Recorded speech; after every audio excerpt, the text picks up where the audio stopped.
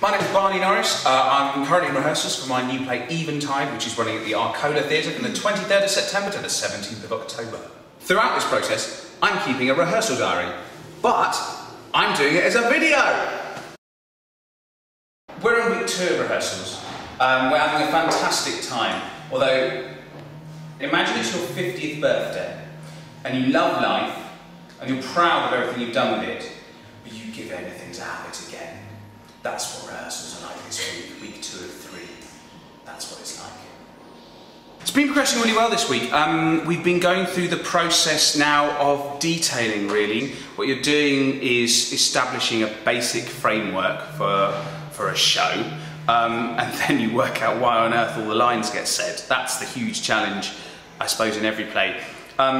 This is quite a specific challenge to this play because it's a pub show. It's a show where all but one of the scenes at the beginning there isn't a kind of intention to the meeting between the people. There isn't like, we have to get together and talk about the death of the dog.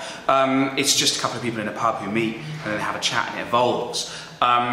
So understanding the meanderings of a conversation which doesn't have an obvious theatrically superimposed super objective is very difficult. Why do people say that then? Why do they get diverted by that then? That's been the question of the week, really, and at the same time, all the time that the actors are doing that, of course they're having to get their lines down, they're having to work out the physical presence of the play, the muscle memory of that show, where they are, what they're doing, what they're lifting, how much it weighs. There's an actor just off camera making faces. I'm not moved by it, I'm strong. I'm glad you mentioned the bench I'm sitting on. It's beautiful, isn't it? We sourced it from the internet. This pub bench, picnic bench, people like to refer to it, is sat on here, it's walked over, it's turned briefly into a pirate ship during the course of the show. It's a very exciting piece of furniture. We've dressed it with highly advertisable lagers. And yeah, just over the course of the last week, slowly, what I showed you last week, which was a relatively unconvincing imitation of a set built out of tables, has started to turn into real, actual things. We've got logs. Logs! We've got an ancient pewter tankard. Hang on, I really want to show you this. This pewter tankard was given to me on the occasion of my christening. I have owned this all my life, more or less. It's like Antiques Roadshow, it's great. So it says my name on it, it's got my date of birth on it. See through it, exciting. I really like putting actual stuff of mine into the plays that we make.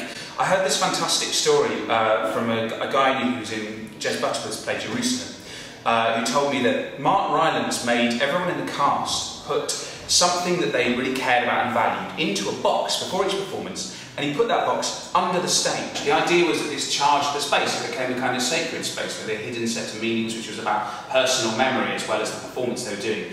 I don't know if this story is totally made up or if I've completely misremembered it.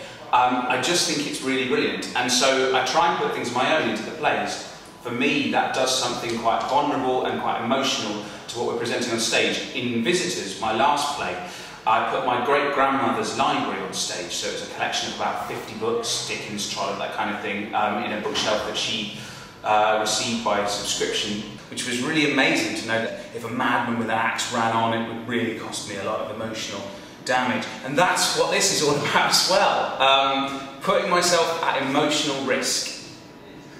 This week we've got through the whole of the play.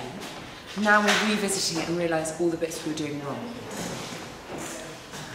They weren't doing any of it wrong, they're wonderful, and you should book now to avoid disappointment. Because it's really good.